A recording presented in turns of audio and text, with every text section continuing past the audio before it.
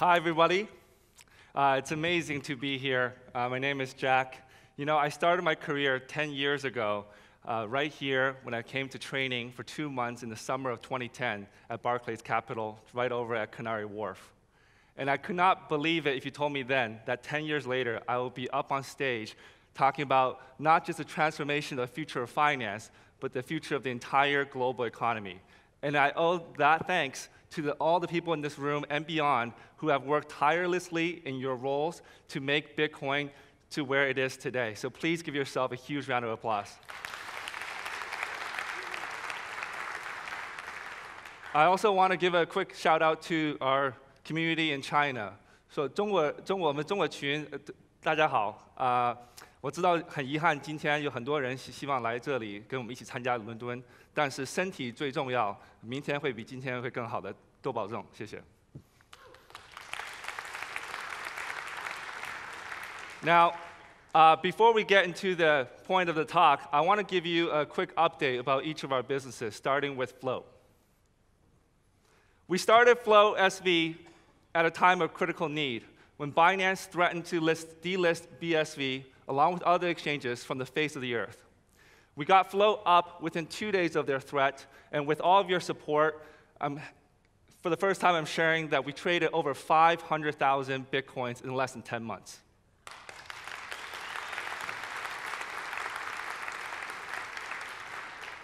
Not as well known is our understated OTC desk, and we've helped large institutional investors either acquire or invest Bitcoins to the tune of 250,000 BSV as well.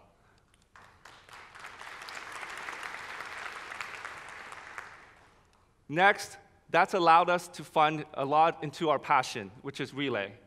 Relay, we started as a beta product April 1st, launching with a blog post that made it look like an April Fool's joke. But I'm not kidding you. We are going to try and make onboarding to Bitcoin the most seamless thing for every end user. We're still in beta, but these are some of our small accomplishments.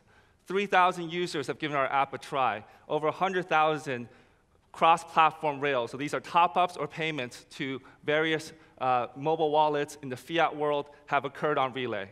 We started as a mobile app, but we also saw the need to create an interface that was cross-platform. We're very excited to be the second wallet to be integrated into apps like Twetch, Baymail, Streamanity, and more.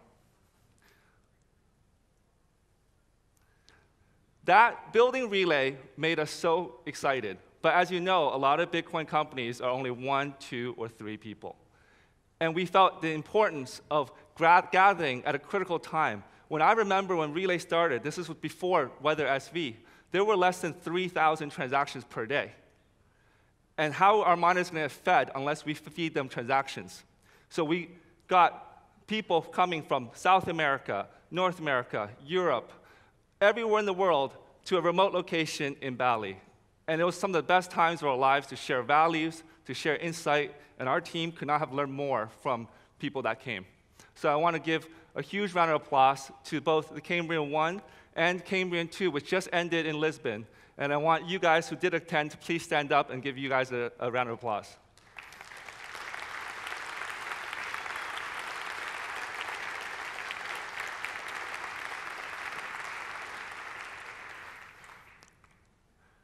Now, there's a bug on the internet, a bug that I didn't really realize because I'm not a developer myself, but it's pervasive. And that bug is that the internet is missing micropayments. You think, OK, but I use my credit card, I buy things online, who cares? No, you should care because every single minute, every single second, every interaction you spend online should have a micropayment occurring. OK? If you look at the early internet companies, these are no better looking than the Bitcoin companies being started today. It's important to look at what they look like in the beginning. I remember being, I think, in grade 6, trying out Google for the first time. How would I know anything other than this is really cool? For the first time, I get to search things. And as you would think that as the internet grew to 3 billion users, as these companies got more and more resources to make their products better, that the world would be a better place. But nothing further could be the truth. The more resources these companies got, the worse they became. And now the internet is a place that is beyond broken. Because without micropayments, none of us can make money, which is fine. Maybe I'm just browsing the internet. Maybe I'm just killing time. But if I'm not making money and the content creator is not making money, then the only way to make money for these platforms is through the back door with a huge check from advertisers. And so they're incentivized not to make your life better, not so that you can fulfill your potential, but so that you can waste time on their platform so that they can squeeze money out of you. And so every app should be a Bitcoin app. Every app needs to be a Bitcoin app. But don't kid yourselves. That does not mean every app will be a Bitcoin app. For that to be true, it's not because we hold Bitcoin. It's not because we understand the promise of Bitcoin. It has to be easier to build a Bitcoin app than to build any other app. And I couldn't have known this without doing it, but through building products myself, through seeing people at Cambrian hack together a product in a weekend, I know for a fact it is actually easier to build a Bitcoin app for a number of reasons. You can start like those simple websites, but you can evolve. And because Bitcoin scales, your app scales. You don't have to worry about all the things that these companies have worried about as they scale up their infrastructure. You can leverage the network effects of your peers as data is interoperable so that you can share in the global network effect. We believe in this idea of an internet built on Bitcoin so much so that today I'm announcing Output Capital. We are going to invest in those applications built on Bitcoin, but not like the way investors do it today. You see, you're being lied to by people about how difficult it is to build a company, how glossy and amazing these Bitcoin startups are, and how you need their money and their influence and their contacts for you to be successful. So we're going to be different in the way we invest on 3 key metrics. 1, we don't want your equity. We don't want you to IPO in 10 years. Who knows if your company will exist in 10 years, okay? Our returns are going to come exclusively from Bitcoin transaction outputs. Not this talk about building microtransactions for your end user so that they can own their own data. How about what is the relationship between you and your investor? If they just own a term sheet and the only way they can sell their stake in your business is via you going IPO on the public markets that has nothing to do with Bitcoin 10 years from now, then they're going to encourage you to build weird moats on the blockchain, viruses that will take away from the potential of Bitcoin. We want investors to take a return in the same microtransactions. So a user will like a content artist's video. In that, by being the platform, by being the developer who built that interface, you'll take, let's say, 1 cent. That 1 cent can then be split between the founders, the team members, and the investor. Second, we want to have our stake, our percentage share in your business just like Bitcoin does. Why? Because Bitcoin is a red queen game, okay? We might be a support to you today, but you're going to have to innovate again, and again tomorrow.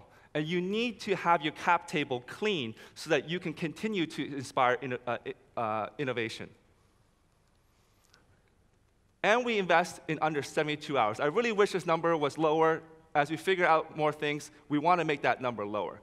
There's no time to wait 3 to 6 months doing due diligence docs, sending PowerPoints.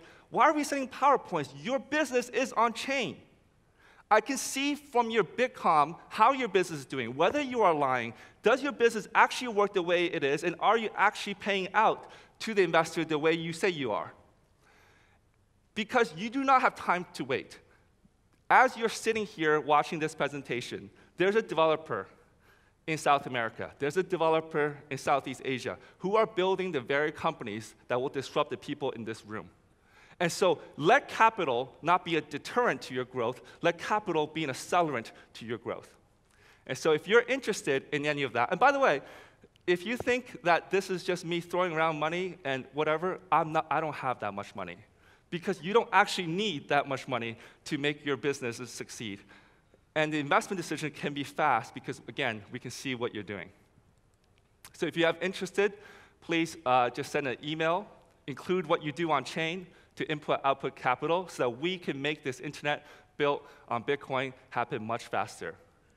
Whether it's funding the future or building a platform with fiat rails that can help you build the future faster, or the next version of Float, which we hope to come in the following year, trading those same revenue streams. Think of it like the public markets, trading commodities, trading digitized currencies with Float. Or eventually, as we take on a leadership position in this society, making sure that our values are being delivered to the wider audience so that people don't fear a world of what it's like on Bitcoin, not just for developers, but as a message. That's what I want to do. Thank you very much.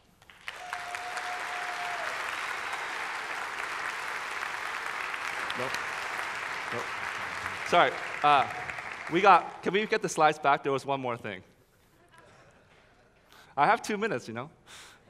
OK.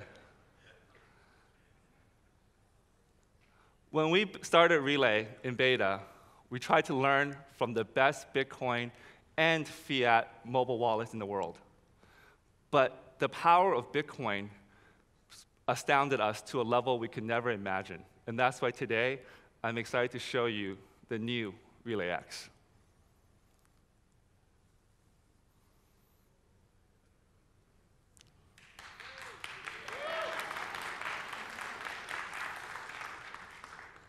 A wallet that does not show you your balance, that does not have send field, not even your full transaction history. Why? Because we don't want 1,000 wallets. We want 1,000 interfaces to the wallet.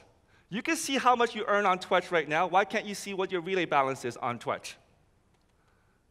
And the reason we take a step back from our user interface is because developers shouldn't be working for the wallet.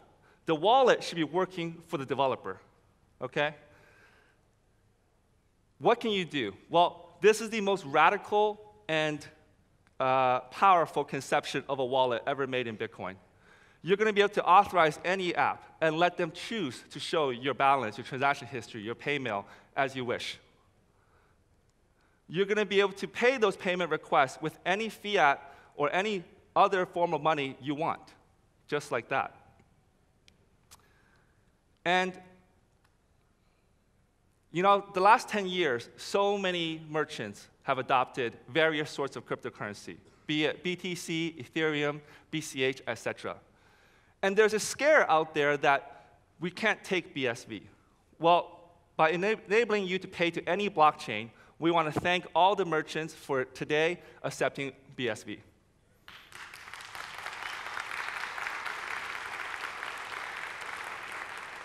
And lastly, this is not all show and smokes.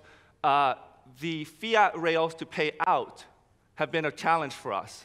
And we're working tirelessly to make that experience better. So that one day, you can just carry one wallet and any wallet and pay across any services. So let's fix that bug on the internet together. I'm counting on you. Thank you so much. Hello, I'm Hannah Jackson for CoinGeek.com, and I'm here with Jack Liu from RelayX. Lovely for you to join us here. Great to be back in London. Now, I've heard that you've just announced a crazy big feature, so tell me all about that. Well, we removed the entire user interface from the wallet. We have that much confidence to let other developers build the interface. So now in Relay, you cannot check your balance, you can't see your transaction history, you can't send funds, there's no send field. We realized that just like you don't see the AT&T company who provides you the data, and you look at internet built by other people, it's not about wallets like Money Button, Handcash, and Relay owning the entire user experience and having apps be squeezed inside. What we believe is that people can now show their creativity.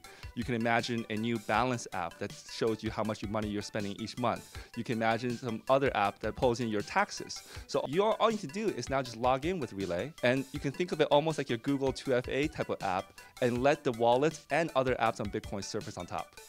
Wow, now that is a big announcement. And another big thing that you've announced is a new investment fund. So tell me more about that. Yeah, this is through running Cambrian, we noticed how quickly developers can build on Bitcoin. And we think that the traditional venture capital is broken because the investors can only return money from the company having a final exit, whether in the form of acquisition or in the form of IPO. But Bitcoin uniquely allows you to have micro exits. Every time a user uses Bitcoin, it could be paying your company a little amount, which might be 1 cent per interaction, could be going 1/10 of it to the founders, 1/10 of it to some employees, and split even further to investors. So it's called Output Capital is what we launched, named after the Bitcoin transaction output, where you can send money to different people, and the entire returns of the fund will come out of Bitcoin transactions on chain. Wow, 2020 definitely sounds like a very exciting year for you. And you have a lot on your plate. So you've just hosted your second Cambrian SV bootcamp in Lisbon. So how does that compare to the first in Bali? Well, the first was one of its kind, but the second, the teams came together, and even though the number of people was the same, we had 70% new faces, and each member ended up launching 2 or 3 products because people got very familiar with the Bitcoin architecture. So it was just an explosion of announcements that we couldn't even keep up with. People were not waiting for papers to be written out and conventions and meetings. People were making decisions right there. I was shocked being 2 weeks ahead of London that people were launching products at Cambrian live. You're a very busy man, and I don't doubt that you've got loads more things going on. So what can we expect to see from you and your companies in the future? Well, I want to set an example for people much more talented than myself. I'm not even a developer, so it's all about pushing yourself to the limit. And I think people need to know that about Bitcoin. So for me, I would love to see our RelayX product truly mature and come out of beta, and let's see those 1,000 companies being built. Fantastic. Well, good luck with everything.